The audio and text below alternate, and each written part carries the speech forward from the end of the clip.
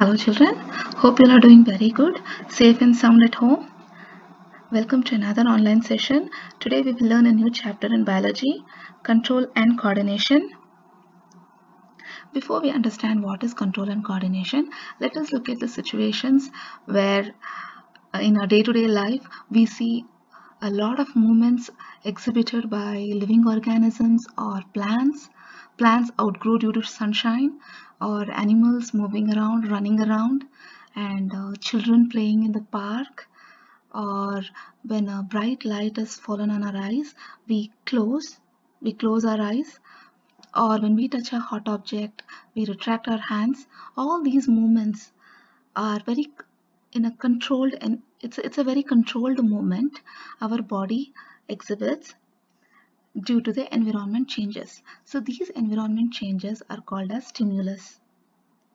For these stimuli, our our body or any multicellular organism provides a very controlled movement, and this controlled movement is provided by the nervous system in animals, and it is a very coordinated system. And for this nervous system, the basic unit is a nerve cell, and it is called as a neuron. Here you see the structure of a neuron. Dendrite, the cell body has got a nucleus.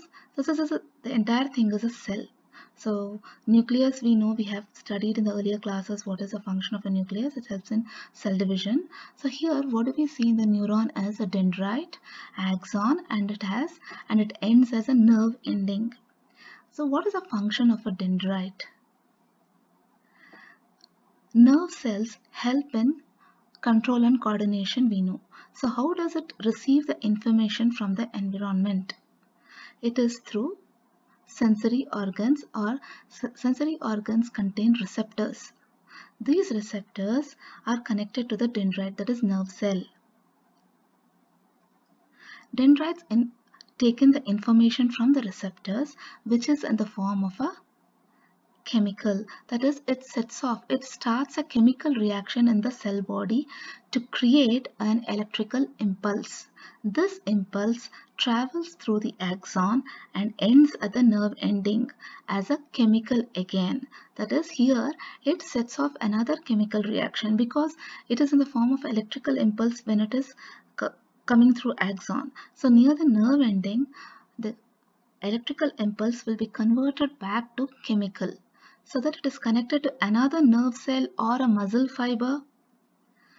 This is how the information from the environment is passed on from one nerve cell or neuron to another neuron or any other cells in the body. So what is the function of a dendrite? The information is acquired from the receptors. And where are these receptors? Receptors are present in the sensory organs. When we say sensory organs, we know it is nose, throat, tongue, skin. All the receptors, there are different types of receptors present in these organs. For example, gustatory or receptors are present on the tongue to detect the taste. Olfactory receptors are present in the nose to detect smell, and so on. So these receptors get in the signal, and through dendrite the signal is entering the neuron, which sets off the chemical reaction, converts it into electrical signal or electrical impulse, we say, and this electrical impulse is passing through axon and ends at the nerve ending. And before another dendrite starts in the another neuron, we see a gap here. We will see a gap here. That gap is called as synapse. So here axon information travels as an electrical impulse. Nerve ending. In nerve ending, what happens? Electrical impulse is converted back to chemical signal. So that dendrites can only take in the chemical signal. Synapse is a gap between the nerve ending and another dendrite of the neuron. Here the electrical signal is converted back to chemical signal. Here what do we see is neuromuscular junction. For example, when we touch a hot object, what happens? Here the neuron is connected to a muscle fiber. We can see that the nerve ending at the muscle fiber.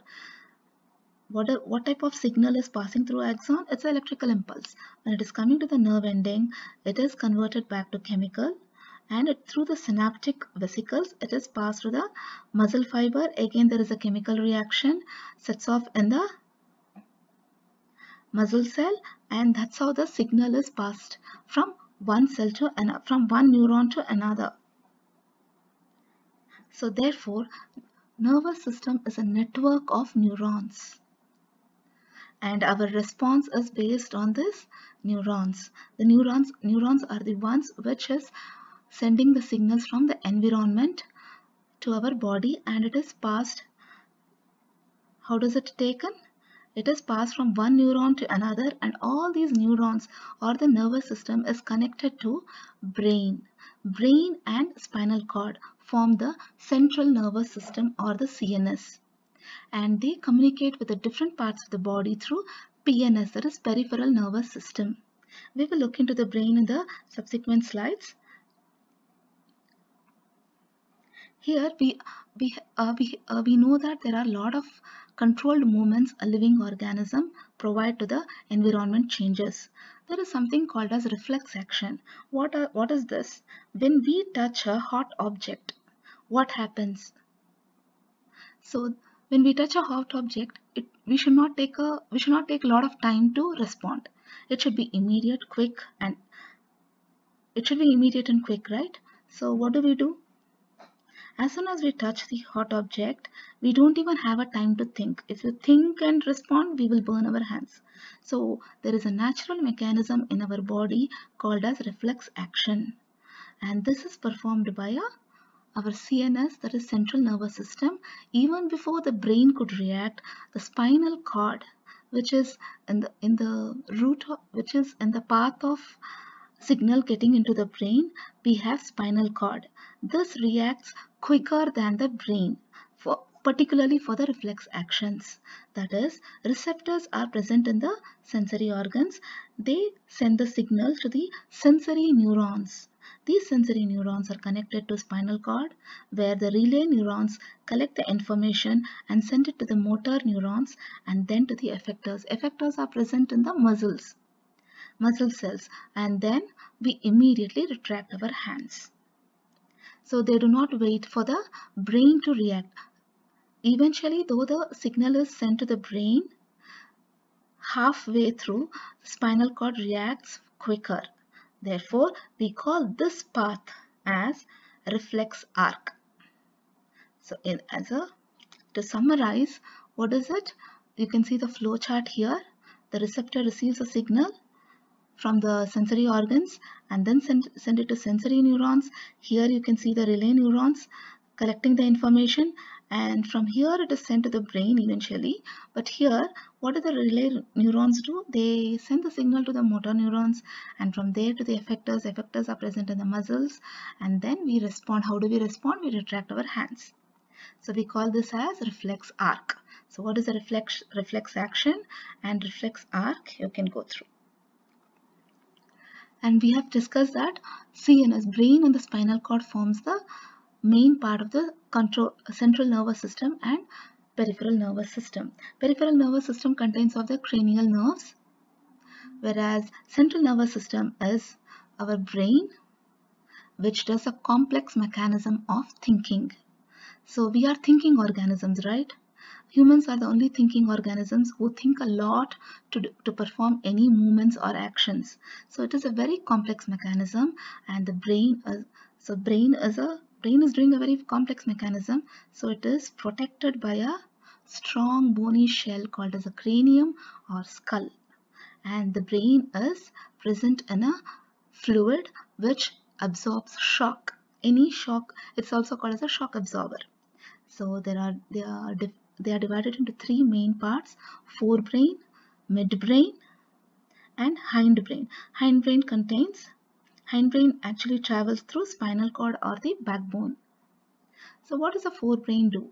Forebrain has got cerebrum, which most of our thinking actions or the voluntary actions are performed by forebrain. When we say voluntary actions, there are two types of actions or the movements our body or the living organisms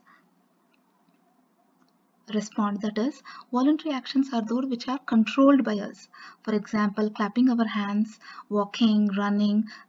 these actions need not be performed without our senses. That is, it can be controlled by us, by our choice. Whether we want to walk or run, it depends on us. We can stop it, right? Whereas involuntary actions are those which cannot be controlled by us. For example, breathing, blood pressure. These are some of the involuntary actions. So what does the forebrain do?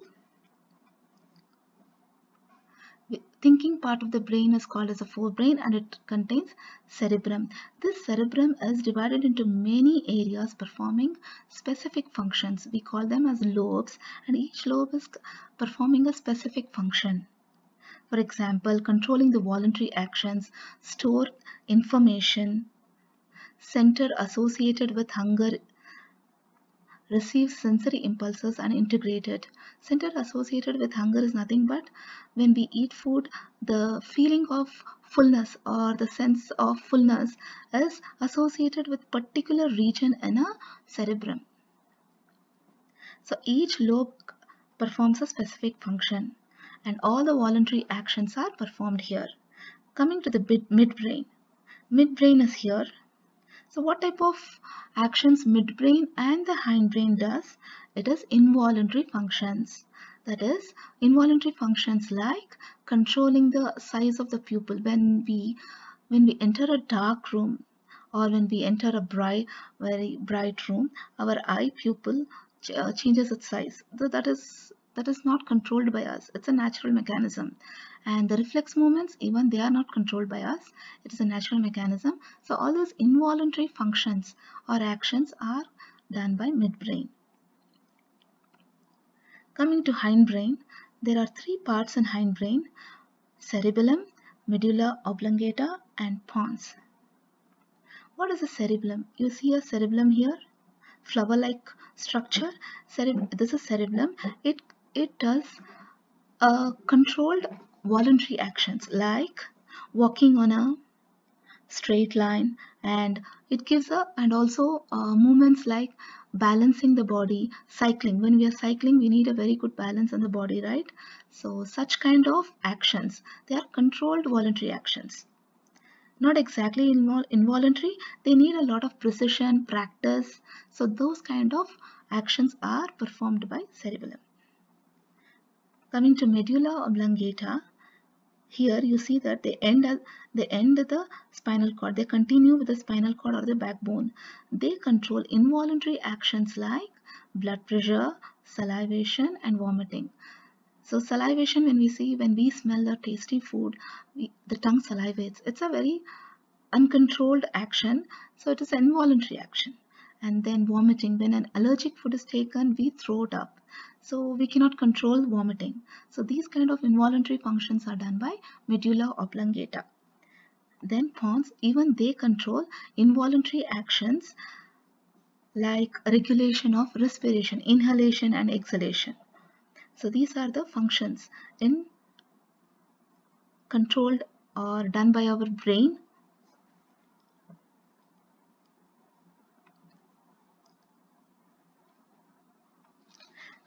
Then we will move on to the control and coordination in plants. What do you see in this picture? So we can see that this is a very familiar plant called as a touch-me-not plant, commonly called as touch-me-not. Its biological name is Mimosa pudica. So what happens when we touch a touch-me-not plant? So you can see that half of the plant is still opening, and here the leaves are opened, right? And what about this picture? The plant is kept in a dark room and only one window is open. So you can see that the plant is bent towards the sunlight. So these kind of movements, here the plant is opening, the leaves are opened due to touch, and here the plant is bent due to sunlight, towards sunlight. So these kind of movements or the coordination of the plants, the controlled movement of the plant is done by the chemicals or the hormones released by the plant. They do not have a nervous system like animals, but they do have a secretion of hormones or chemicals. So here, when we say movement of plants, it is in two ways, that is due to growth and independent of growth. That is, here, when a plant is touched, is the plant growing here? No, but there is opening of the leaves. The plant is moving without growth. Here, the plant is growing towards sunlight. So this is a movement without growth, and this is a movement with growth. So these are the two types of movement plants exhibit. That is, one is due to growth, the other is independent of growth.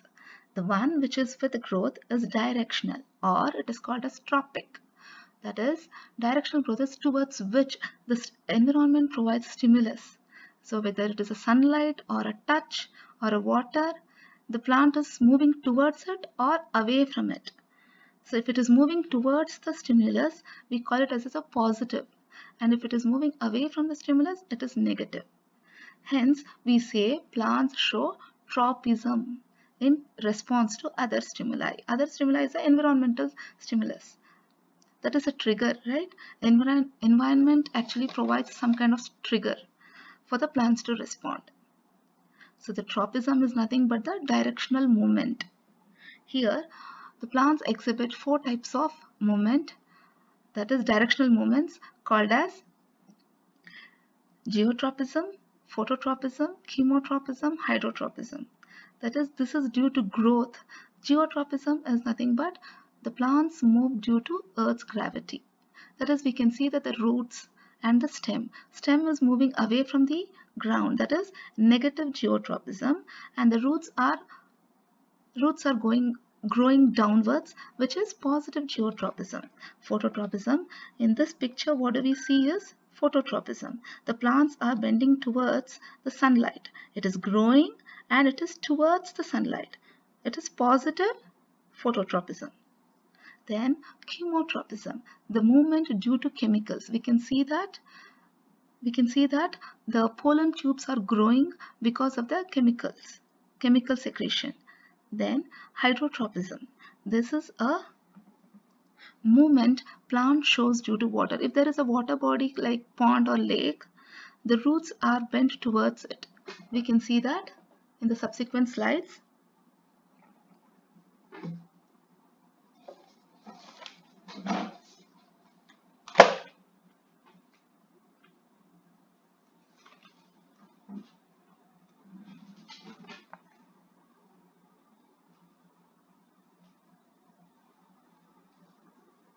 Movement independent of growth.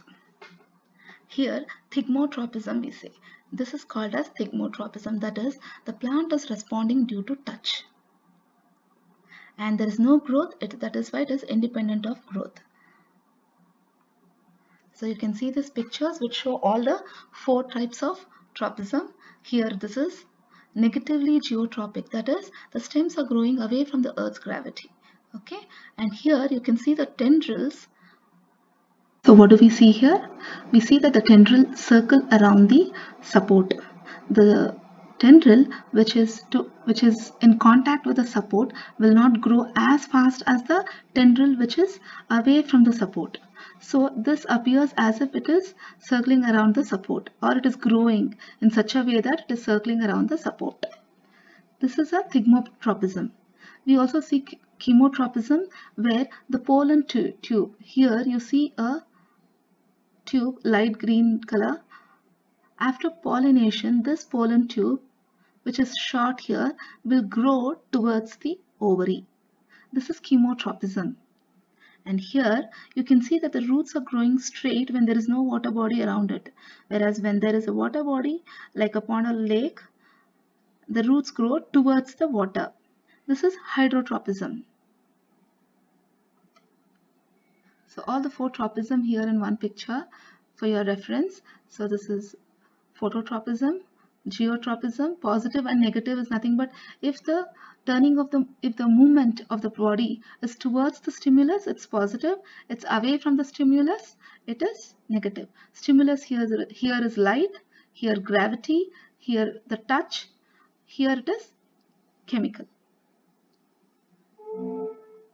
Okay children, we have seen that the movement due to growth or independent of the growth from the plant is possible because of the hormones or the chemicals secreted. And what are these chemicals? They're called as plant hormones, and the hormones which exhibit growth are growth hormones. We have auxins, gibberellins, and cytokinins. Growth inhibitors, when we say, it is to stop. So there are hormones which stop the growth, and it is essential, right? The plant cannot keep growing. At some point it has to stop. So these growth inhibitors stop the growth.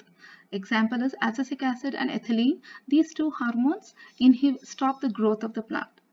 Here auxins and gibberellins are present in the stem and which allows the stem to grow. Cytokinins help in cell division.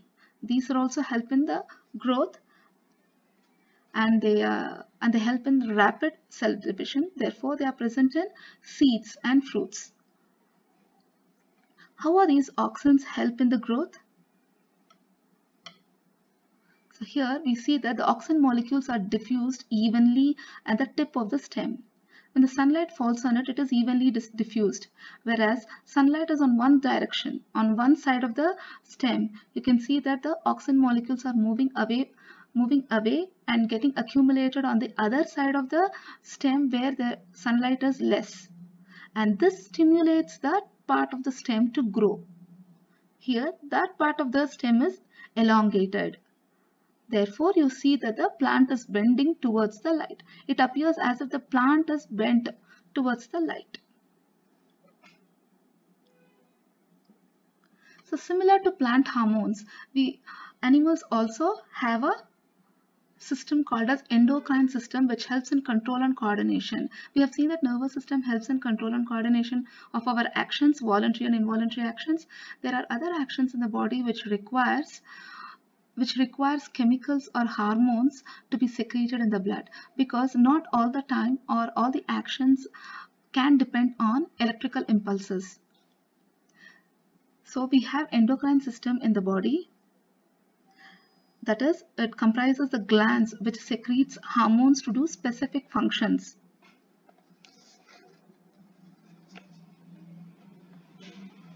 Why do we need an endocrine system when there is already nervous system which does control and coordination? Because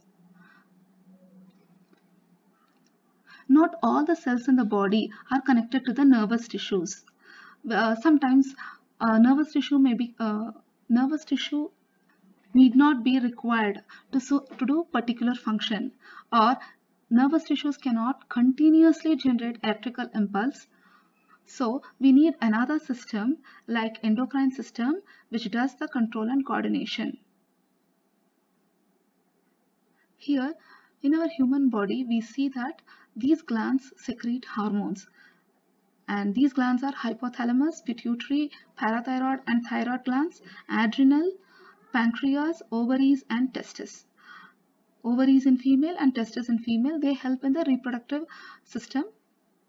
Hypothalamus along with the pituitary glands help to regulate the growth of the body, and thyroid glands which are present in the throat, they are butter-like structures, they help in secreting thyroxine hormone. Adrenal glands help in secreting adrenaline, and we will see their functions. What is the pituitary gland doing here? Pituitary glands help in secreting growth hormones. So from the name itself, we understand that they stimulate growth in the organs. So thyroid gland which is present in the throat helps to secrete thyroxine hormone, which regulates metabolism for body growth. That is how fast the metabolism rate is, the digestion rate, or the breaking up the molecules of food, and how fast it is being absorbed in the body. These all come under metabolism. Therefore, thyroxine hormone helps us to regulate the metabolism. We have seen salt packets saying iodized salt, right? So iodine is very important for the thyroid glands to secrete thyroxine. Specific amount of iodine should be present in a blood to secrete thyroxine. If it is less, the person may be very fat, or become obese. So obesity also depends on the thyroid glands. So there is adrenal glands which secretes adrenaline, which prepares the body for the emergency. What type of emergency? We all do physical activities, and the physical activities which require extensive muscular strength or which needs extensive workout. So for that, the body has to be ready for such an activity. That is, when we do such an physical activity, our palpitations are very high. There is a heartbeat will be high, and we need a lot of oxygen towards the muscles. So all these things should take place. Before that, the body should be ready to do that. So adrenaline rush does that. We call that as an adrenaline rush because once this adrenaline is secreted by the adrenal glands, our body is ready for a extensive physical workout.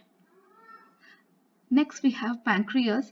We have heard that diabetic patients are given insulin injections. What does that mean? The pancreas organ secretes insulin hormone to regulate the blood sugar levels in our body. The food that we take is carbohydrate rich, which has got a lot of glucose. It should be broken down to simpler molecules that can be absorbed by the blood, and this is done by insulin. If insulin should be secreted in a specific amount. If it is less, the blood sugars are not broken down, so they stay as blood sugar in the blood, which creates complications.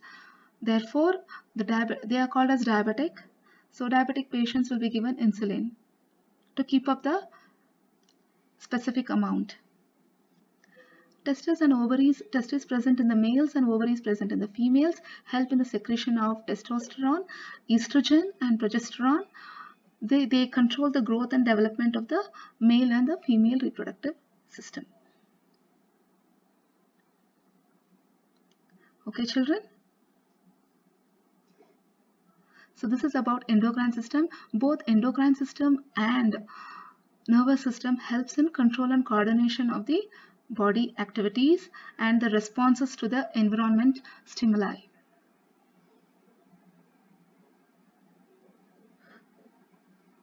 Thank you, children. Meet you all in the next session.